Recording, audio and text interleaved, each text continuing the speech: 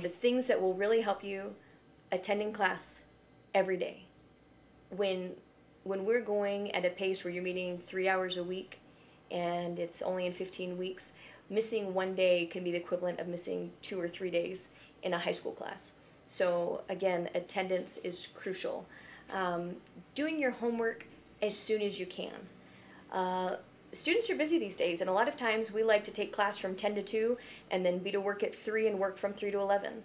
That doesn't always work. You need to carve out time to study. You need to plan ahead. When are you going to study? Where are you going to study? And as close to that class as possible. If you can study for math right after math class, it's better than waiting until Sunday night before the assignment's done. Always prepare for class. Don't go in cold. Now, everybody's going to have 1 or 2 times where it happens in a semester. I mean, life happens.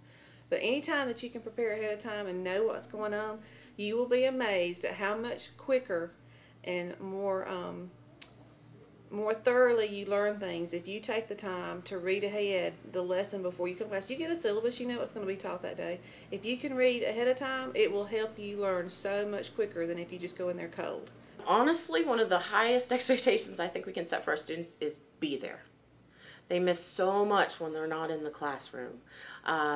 It's like, you know, somebody telling you secondhand about the baseball game they went to see last night. It's just not the same unless you were there. And the best thing you can do, and all people say, ask questions. I know that's easy said, but very difficult to do. People are not judging you, I can tell you that.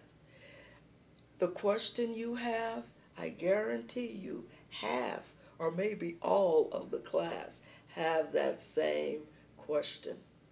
Clarify, clarify, clarify. Do not go on if it hasn't been explained to you. If you read it and you do not understand, just say, well, what do you mean by that? You know, what do they mean by that? An analogy that I use with our students that's helpful is I often tell them that it's kind of like eating. You want to ingest the material before you come to class, and then you chew on it in class with the professor, and then you digest it after by reviewing the material, both reviewing what you read prior to class, reviewing what you went over in class, and then putting it all together. And I think that's a big part of how the classroom operates. I expect them to meet other people, to get a phone number so that if an emergency arises, they can call that person and say, hey, what do we do today? You know, or do we have an assignment that we need to turn in the next time classes meet? Most colleges do ask you to come to class because there's a reason. That's where you get the best amount of material. You can ask questions for clarification. And in addition, a lot of times instructors will ask you to read the textbook and totally talk about a different subject in the classroom. If you're not there, you miss it.